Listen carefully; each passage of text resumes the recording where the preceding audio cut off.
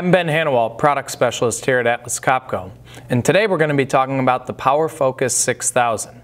Let's take a look down in the software.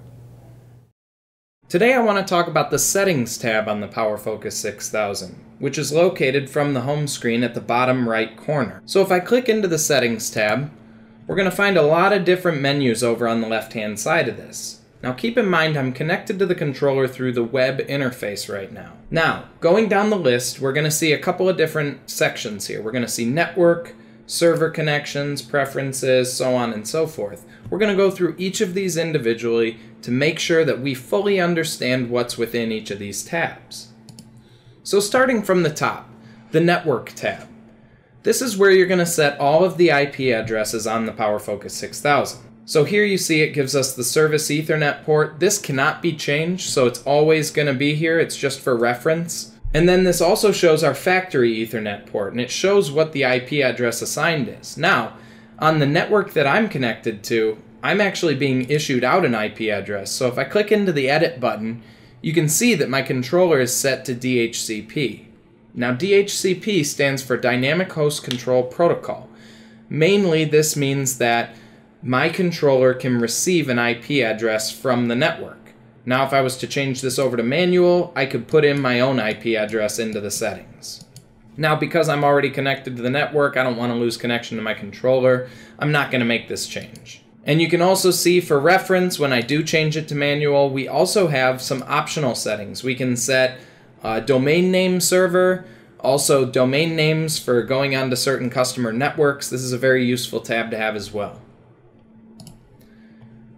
So let's back out and let's go to the next tab down.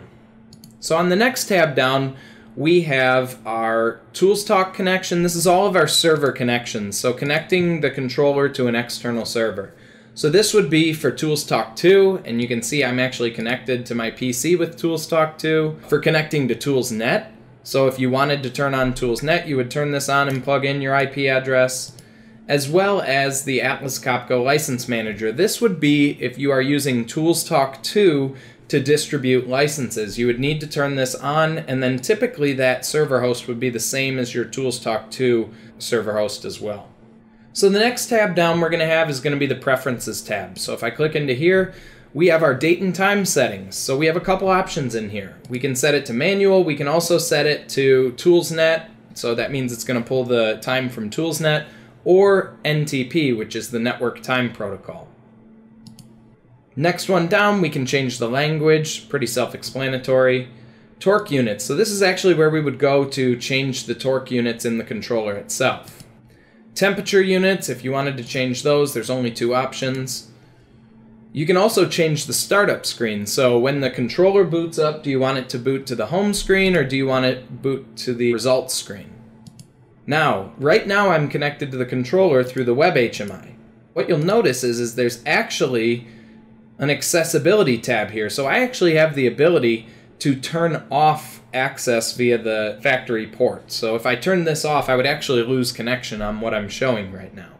Next tab down is an important one. This is our PIN. So this is where we password protect the controller. So if I go to configure, you'll notice we can turn on or off the PIN and then set our inactivity timeout, as well as add additional users. So if I added a new user, I could put in anybody, engineer, and then give them a specific PIN. And what this is useful for is this gives us the ability to track who's logged into the controller, and it gives us the ability to have some traceability on who's making changes if you do password protect your controller. Now the next tab down we have is Tool. There's not a lot in here. It's mainly service indicators. So if you wanted service indicator alarms, calibration alarms, or oil level supervision, which is for the new TBP tools. The next tab down we have is going to be our wireless settings. Now this is where we would turn on or off Bluetooth or wireless LAN ad hoc.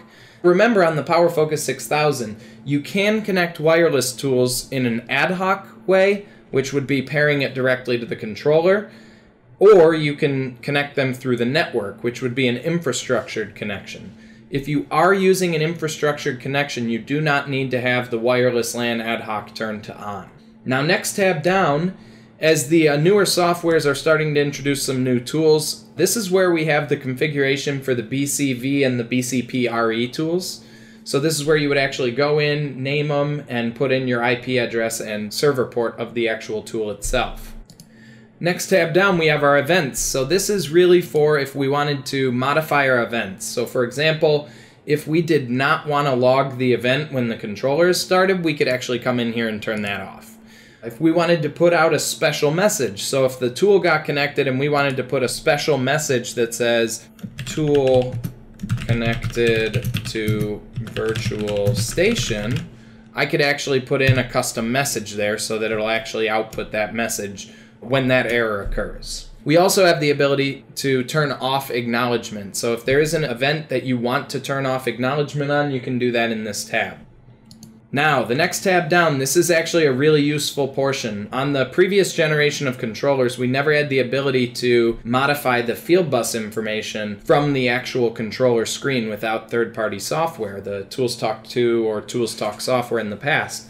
Now we actually have this small tab which shows our field bus type, and it allows us to change the IP address, which is very, very useful when it comes to troubleshooting field bus connections. You don't need to connect to Tools Talk 2. You can do the basics right here.